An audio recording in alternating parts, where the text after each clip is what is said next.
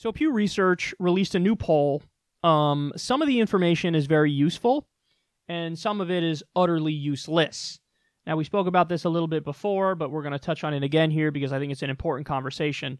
So first, let's go to the general issues and what the American people think are the most important ones. So the chart here shows economy, healthcare, and terrorism among top public priorities as concerns over jobs and deficit fade. So economy, 70% say that's the most important issue. Then you have healthcare at 69%. By the way, healthcare routinely ranked as the #1 issue in the past. So it's always up there by the top because our healthcare system is an abysmal disaster. Then you have terrorism at 67%, jobs down at 50%, and budget deficit at 48%. The deficit one is fascinating to me because the deficit's actually massively increasing, but Americans don't care about it. Which is weird, because whenever a Democratic president's in charge, what happens is the Republicans fearmonger over the deficit, and then the concern about deficit ticks up a little bit. So it's really weird how that works. It's, it's the oldest trick in the book that the Republicans do. They massively grow the deficit by giving tax cuts to the rich when they're in office, and then when they're out of office, they turn around and blame the Democrats and go, oh, who created this deficit? You guys should really fix it. And then obviously when you try to fix it, when you try to reduce the deficit, that actually hurts private sector growth. So it's a way that it's a double whammy because they chastise the Dems to reduce the deficit even though they didn't cause it. And then at the same time, that could lead to the economy contracting because as a general rule, public deficits leads to private expansion. That's, this is like MMT 101. So it's a double-edged sword. They find a way to get you. No matter what, they find a way to get you.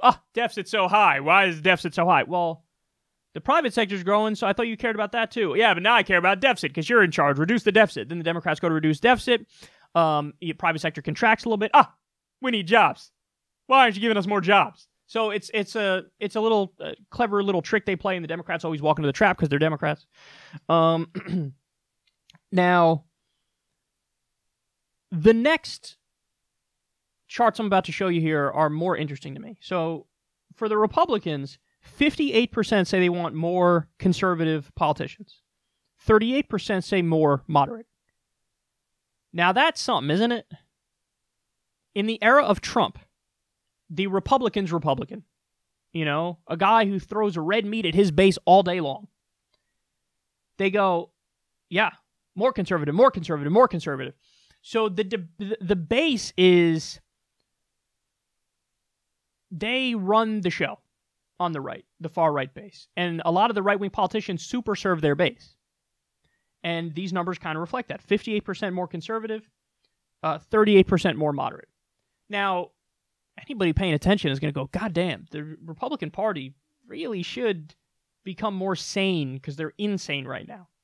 Well, look at the Democratic results, and then this begins to paint the picture of why this is really useless, these numbers that they gave us in this question that they asked.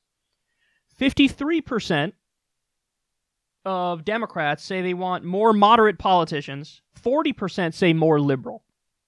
Now, put aside the distinction for extremely online people like us, the distinction between liberal and leftist. Just put that aside for a second. Because when they say more liberal, they mean further left, okay? But this poll number has been trotted out and abused and misused, and I've seen it endlessly since this poll was released, which was a little while ago. Not too long ago, but a little while ago. And so now you have people going around saying, the Democrats, problem is Democrats have gone too far left, and they need to be more moderate to be in line with the American people. Now, you guys already know the answer to this, and we spoke about it recently, but that is incredibly misleading, and here's why. People do not know labels at all. So when Democrats say, oh yeah, we want more moderate politicians and not more liberal politicians. Well, what does it mean to be more moderate? Have they defined their terms? No, they haven't defined their terms. So they just say it, and people interpret it differently. So we've talked about it before on the show, man, but the most recent polls, 70% of the American people want Medicare for all. 58% of the American people want free college. Only 17% still want to be in Afghanistan. 62% want to legalize marijuana. 70% want to raise taxes on people making over $10 million a year, top marginal rate to become 70%. 59% just want to broadly raise taxes on the rich. When we go issue for issue, gun violence is another one. 90% want universal background checks. The position that is objectively further left is more popular.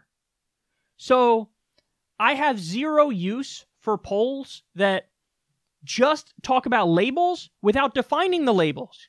Because, and the best example of this is Bernie Sanders in the 2016 election. He won the Midwest, and he won among Democrats who self-described as more conservative. If you know politics, you're going to say, hold on now, that's a contradiction. Bernie is literally further left than Hillary was, and than any other candidate was in the Democratic primary. So how could the guy who's furthest left win people who self-describe as more conservative? The answer is, again, people don't know labels. So they think that, yeah, I'm conservative. Do you agree with Medicare for all? Yeah. Do you agree with free college? Yeah. Do you agree with the living wage? Yeah. Do you agree with card check for unions? Yeah. Do you agree with ending the wars? Yeah. And the list goes on and on. Raising tax on the rich? Yeah. So people could call themselves whatever they want to call themselves. But in terms of when you walk them through it, hey, here's a political test, who do you agree with more? People who self-describe as more conservative often come out libertarian left. So just know that. So this poll is useless, and it's being misused by many voices to try to push this narrative that, oh my God, the far left is crazy and the lunatics run the asylum, and that's nonsense. And also there's this conflation in today's day and age that annoys the shit out of me because it's not true, where people conflate further left with more social justice warrior. Okay? Here's the reality about that. Social justice warrior, which is, the people who are typically saying, oh, I don't want to allow these conservative speakers on my campus because I don't agree with what they say, so we're going to try to protest them to make sure they can't speak, okay? That's the crowd that's generally understood as and described as social justice warrior. It has a pejorative connotation. They don't mean like Martin Luther King style, social justice warrior, somebody who's actually fighting for necessary change. They mean like oversensitive college kids who are censorious and authoritarian.